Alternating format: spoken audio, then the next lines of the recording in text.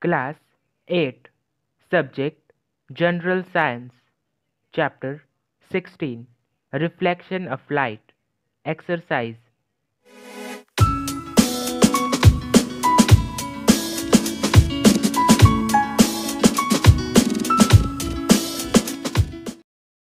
Question 1.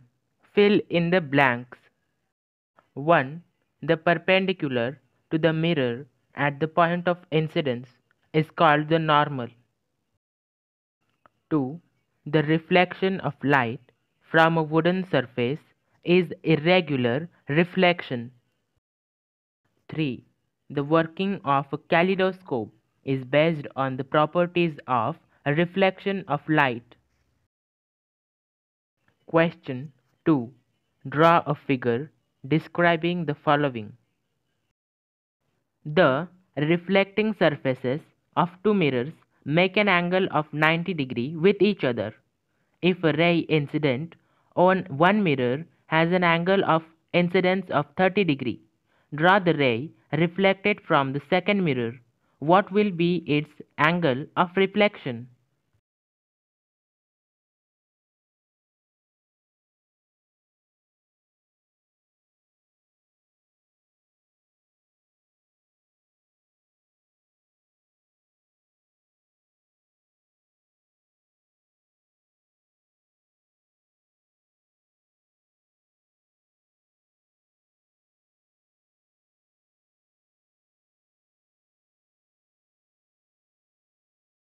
Question 3. How will you explain the statement, "We cannot see the objects in a dark room"? Answer. In a room that is completely dark, no light falls on object. Hence, no light enters our eyes. Hence, there is no sensation of vision. That means we cannot see the objects. Question 4. Explain the difference between regular and irregular reflection of light. Regular reflection, irregular reflection. This type of reflection occurs on smooth surfaces such as plane mirror. This type of reflection occurs on rough surfaces such as a blackboard. 2. In this type of reflection, the reflected rays are parallel to each other. In this type of reflection, the reflected rays are non-parallel to each other.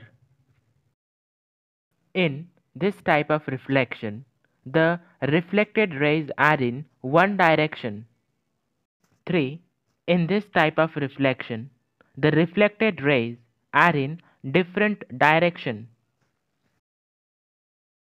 Question 5. Draw a figure showing the following. A. Incident ray. B. Normal. C. Angle of incidence. D. Angle of reflection. E. Point of incidence. F.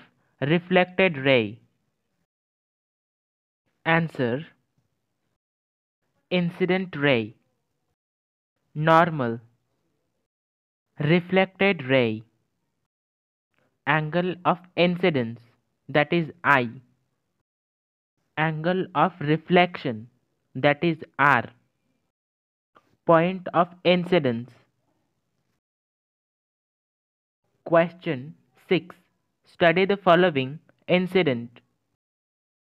Swara and Yash were looking in a water-filled vessel. They could see their images clearly in the still water.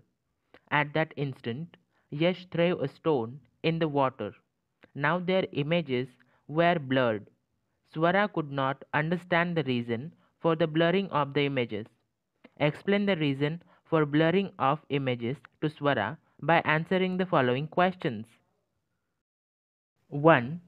Is there a relation between the reflection of light and the blurring of images? Answer. Yes. 2. Which type of reflection of light can you notice from this? Answer. Regular reflection of light when light is incident on the still water, and irregular reflection of light when light is incident on the water as ripples are produced on the surface when a stone is thrown in the water.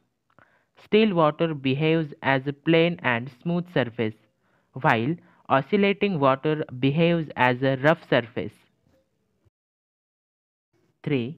Are the laws of reflection followed in this type of reflection? Answer: yes.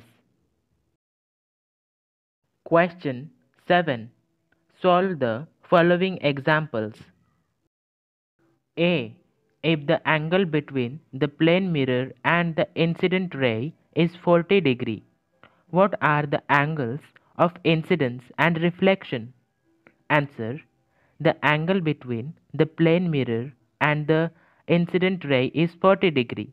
Therefore, the angle of incidence means I is equals to the angle made by the incident ray with the normal to the plane mirror is equals to 90 degree minus 40 degree is equals to 50 degree. The angle of reflection R is equals to I is equals to 50 degree. B. If the angle between the mirror and reflected ray is 23 degree, what is the angle of incidence of the incident ray? Solution: the angle between the mirror and the reflected ray is 23 degree. Therefore, the angle of reflection means R is equals to the angle made by the reflected ray with the normal to the plane mirror is equals to 90 degree minus 23 degree is equals to 67 degree. So therefore, the angle of incidence I is equals to R is equals to 67 degree.